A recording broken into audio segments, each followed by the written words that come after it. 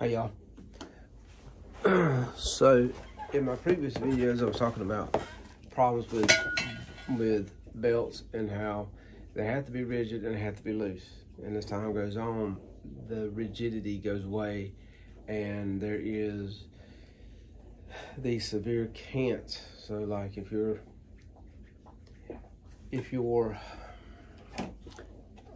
want the holster to be like so, but as time goes on, because of the points where the holster connects to the belt, it gets weak and then you get this cant. Okay, so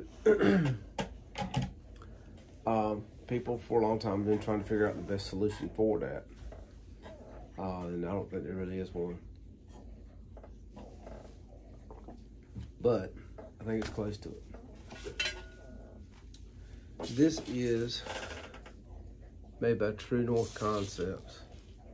Show you the back of it here. I've been playing around with it. It's not Loctited because I am still, I just got it. So I want to make sure I play around with enough to say if it's good for me. And that's the key, is what's good for you. Right off the bat, because it's the rigidity, it doesn't have the movement like I'm used to.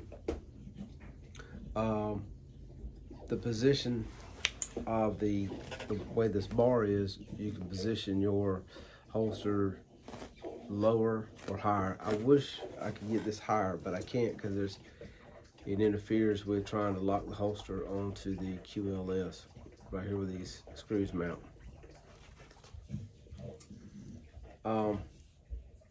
Like I said, I really can't give a lot of detail on it yet because I just got it and it's a first impression. I just want to show it to you.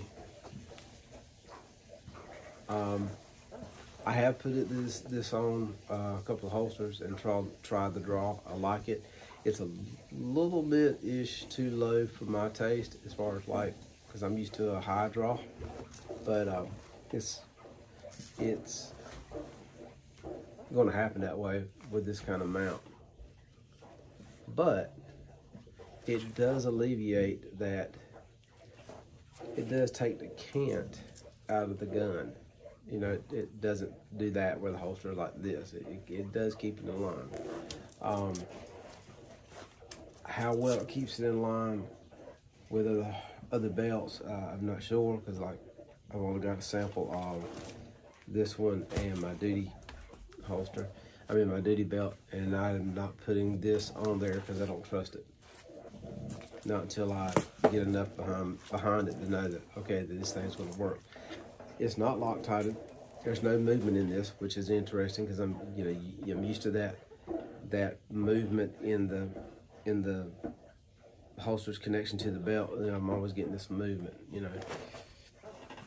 So we'll be having some more videos on this with different holsters that I have that I can use, not that I want to, break the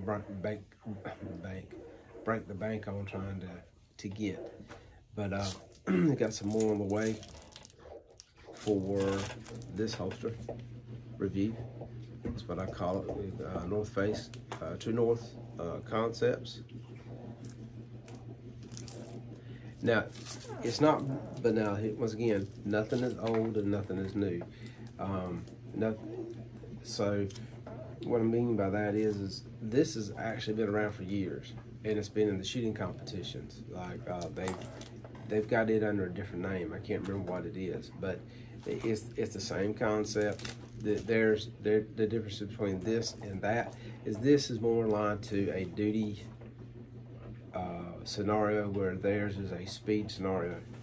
So if you go and you look on the shooting matches, you'll see this same kind of concept, the same plate design or type with a holster to it, and so the weapon is in line and it's just straight pull every time, straight pull of the holster every time, rather than on a duty holster, you're sitting there, you're moving, it's bending and twisting, so you're constantly having to get your hand on the holster and the gun to kind of level out, put in line.